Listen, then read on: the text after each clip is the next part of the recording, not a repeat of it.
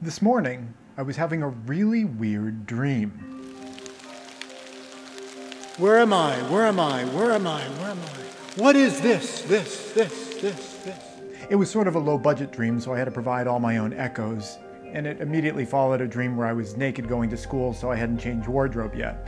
But what happened in the dream was that I realized that my entire home had something bad happen to it. I don't remember a lot of the specifics, but my homestead was destroyed and destroyed completely. But problem solver that I am, I realized this is something that I can handle. I know lots of people in the prepping and preparedness community here on YouTube, and I bet there's someone that would be willing to take me in and we can kind of pool resources. But who to choose? Who would you choose? That's what we're going to be talking about in this video. If you were in a situation where you needed to relocate and your options were the prepping and preparedness hosts here on YouTube, which prepping host here on YouTube would you choose? I love the chase and the hunt, and I set the pace when I'm running. I always take what I want and I always give it 100. Don't need a bank, no I'm funded. Play the game like it's nothing. I'm always thankful for something. Don't take for granted, stay humble. Now waiting, better believe in your mind, cause it's everything. You can mold, shape, find almost anything. Hey, this is Praxis. I've been hosting this prepping and preparedness channel for a while now, and I feel like I've built up a bit of a reputation where if I were to approach someone, they'd say, hey, this is a guy that knows how to build houses. Okay, so it's rotating and sliding onto the pedestals, looking good. And also how to blow out his eardrums when he shoots 5.56 for the first time without hearing protection. But I think most people would see me as more glass half full than glass empty, and I think I'd have a pretty good shot. So in this video, I want to brainstorm with you. Who do you think would be a good choice for someone, for me to approach if I wanted to partner up with someone? Who would you want to partner up with? There are so many different options out there. I'm not going to talk about any specific channels, but you know the channels that you tend to watch. I know the channels that I tend to watch. And there are so many people that have so many different personalities, so many different styles, and living in so many different situations and environments that there's a lot to choose from. And it's a pretty big question, like who would you choose in an emergency? It's a pretty big responsibility in making the right call there. So let's, for the purpose of this video, presume that whoever you approach is going to accept you in. Hi! I'd like to join your group. Sounds fine to me. How would you make a decision like that? Well, the first way I think that you would want to make that decision is to figure out the area that you want to move into, because you have preppers and people that are into this stuff all over the United States, all over the world, and they are all living in different sorts of situations, and some situations come with different problems and other situations come with other sorts of attributes and resources, and it's really important to kind of consider all of those. One resource that I think would be really helpful if you want to brainstorm this a little bit further, or if you're thinking about a place that you might want to relocate, other preppers aside, just a place for you to go, is a book that I really like. It's called Strategic Relocation, and it's written by Joel M. Skousen. This is a really, really excellently researched book, and it goes through all the different things you'd want to think about if you were thinking about relocating to another place. It does have some text in there that I feel a little bit uncomfortable advertising to you. There are whole sections in this book that involve the idea of how you can avoid trying to move too close to Hispanics. You don't want to move next to Hispanics, I guess, according to Joel Skousen. But if you can, kind of accept that that stuff is in the book, there's a lot of stuff that's really well researched.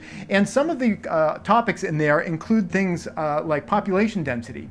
If you're going to be moving to an area, you want to be moving to a place that probably doesn't have a particularly high population density, because if you were in an emergency situation and inputs aren't going into cities, people are going to have the most problems in environments like that.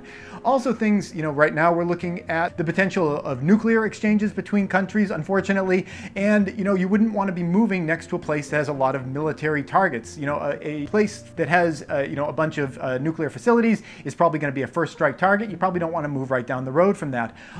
Staying on the topic of nuclear, just things like nuclear power plants. I live in New England, and all across the East Coast, we have way too many nuclear power plants, from my feeling of comfort anyway, and it's a real liability. If you are in a situation where the grid power goes down, nuke plants are going to have to be shut down. They're going to have to be shut down in an orderly fashion to avoid going into meltdown themselves. Now, there are plans for this to happen, and nuclear plants are always put next to rivers so that, you know, worst comes to worst, they just flood the plant with the river, and that is going to act as the cooling mechanism. So they do have plans, but plans, you know, always have the possibility of failure. And especially with, you know, looking at the state of a lot of the rivers in the world, you know, will the rivers even be running, or will they be dry the day that people need them to, you know, to cool those new plants? So moving next to a nuclear power plant, I think, would be a questionable decision.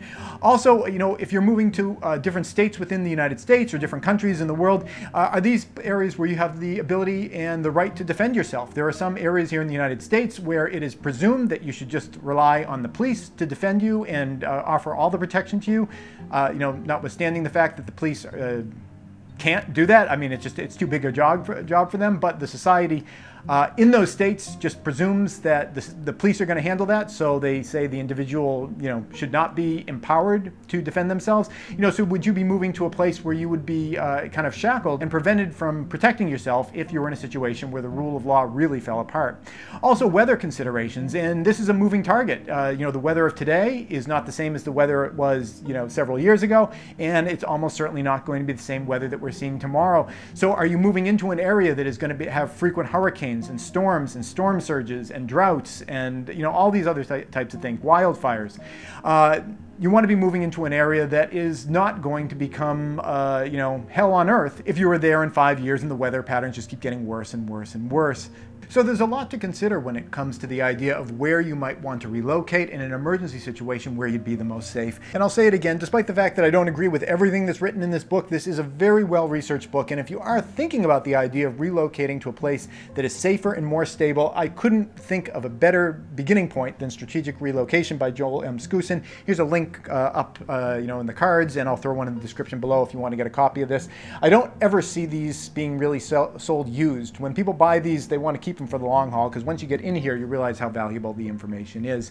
But that is not the only consideration when it comes to moving to a new place. You have the location, and you have, you know, whatever the home setup is of whatever YouTube prepper you might be choosing, but you also have the prepper themselves. What is their personality like? And there is a lot related to that I think is really important. First thing to consider right out of the gate is skills. Does this person have a lot of skills, or do they just advertise a lot of, you know, tech that they get sent? I know there's a lot of YouTube channels where the host, you know, just will advertise this flashlight and that flashlight. Wait, by the way, we got a flashlight video coming up here on this channel. You know, this power generation unit, you know, with solar panels, or, you know, this, that, or the other thing. A lot of prepping hosts here on YouTube, they just kind of hawk stuff. And stuff is great, stuff is really useful, and stuff can make your life more comfortable and make a lot of situations easier. But skills are really important as well, because stuff can always break and skills will stay with you. Does this prepping host that you are choosing, do they have the skills to really make this stuff work when things get down and dirty and, you know, the batteries run out, or the batteries break, or the moving part breaks, or the belt snaps, or whatever? Is this a person that's a problem solver? Do they have the skills to kind of work with what they've got and make it work for them? Have they built a community around them? You can't just do the stuff on your own, and even if it's just you and your favorite YouTube prepping host, you know, that is still going to be a really difficult situation. Have they built kind of a community around them where they have other people that are going to be in there, so you could be part of a community, because a community is always going to be stronger than an individual or even two individuals together. Also, integrity and morals. Does this person have the integrity where you feel like if you showed up at their door and, you know, you're being courteous, you're bringing like all your stuff with you, you know, you don't want to just show up empty-handed, you're going to like have your car packed and filled with food, and, you know, you get on their front doorstep and you're like, surprise, I've decided to join your group here, is the first thing that they're going to do is pull a revolver on you and say, thanks for bringing all that food, now get out of here and leave the food. Is this someone that you can trust? Do they have integrity? Do they have morals? And the last thing I want to talk about is just their personality. And I think this is something that a lot of people probably don't think that is that important, but I think it really is. There are lots of YouTube prepping hosts here on YouTube, and I will, you know, I'll watch lots of channels. But there are some people that I would never want to spend any time with in person more than like 5 minutes, because they would just drive me up the wall. And if I was in some kind of a living situation with them, I would feel like I was just on eggshells the entire time, waiting for some kind of like a politically motivated meltdown, or you know who knows what. Some people are more pleasant to be around than others, and I think that that's a real consideration if you're deciding on someone to kind of team up with. Yes, the skills are important, all that other stuff is important, but if this person just drives you crazy, it's not going to be a very functional situation there, and it's probably not going to work out really well. Now, I don't want to name specific names here on YouTube, but I welcome you to do that. That's your job. I would love to hear down in the comments below, who are your top picks for if you were in a situation where you lost everything and you needed somewhere to go, and let's just say hypothetically anyone would be willing to take you in. Who would you want to go to? So many options out there. So many of them have pros, so many of them have cons. I'd love to hear your top pick and some of your runners up. Now, I know odds, right here, Praxis, I know I'm number one. Let's keep me out of this. Let's keep me out of this. And I would like to hear everyone who's not Praxis Prepper here on YouTube, who would be your top pick? Who would be your runners up? Hey YouTube preppers, if you enjoyed this video, make sure you like and subscribe, and don't miss out on this video where I talk about the secrets behind some of the top YouTube prepping channel hosts.